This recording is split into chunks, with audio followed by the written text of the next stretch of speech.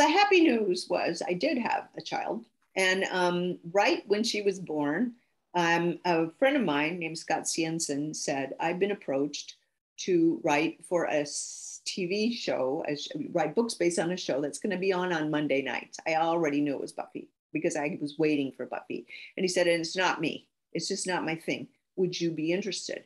And so he gave me the name of the editor who was going to bid on the rights, which is all very complicated, bidding on rights and stuff. And so I contacted that editor. Her name was Alicia Condon. And she said, I didn't make it. I didn't get the rights, but I know who did.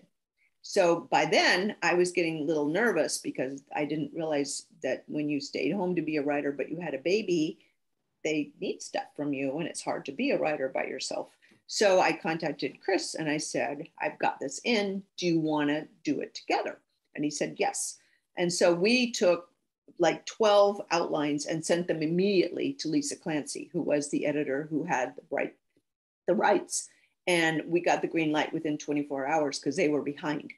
And they said we had 3.5 weeks to write it.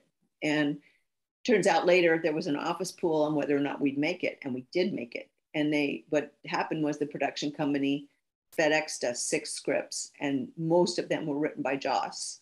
And so we made what we called Slayer speak. We made our own dictionary of this weird way he was writing. It was so crazy, but we used it. And then we flipped a coin for who started. And I can't remember who wrote chapter 1, but while chapter 1 was being written, chapter 2 was being written because we had a very solid outline. And I remember Chris got really mad at me because at one point there's a graveyard scene with zombies and there's a zombie clown. And he called me and he goes, why on earth is there a clown and a zombie clown? Why is the zombie clown here? I said, I just thought it'd be interesting. And he went, what the hell are you talking about? We have 2 weeks. What if we're interesting? Are you crazy? And I started to cry. So he backed off. But it was very, very fun. And it was very heady.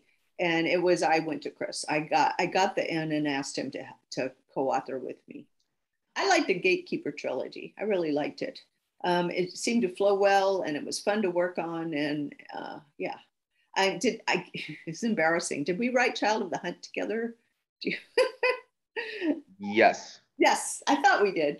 The funny thing of that is I wanted to put the Earl King, which is the story of the Child of the Hunt guy, in, and you have to use a translation because it's in German by Goethe.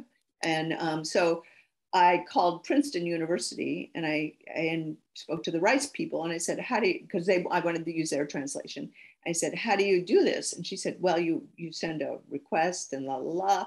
And I said, oh, how long does it take? And she goes, oh, it could be 6 months. I went, oh. And she said, why?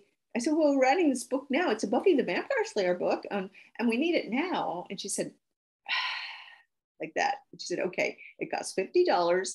If you will send me a fax and request it before 4 o'clock today, I will do it for you. And so that's how we got Goethe's Earl King poem into that Buffy book.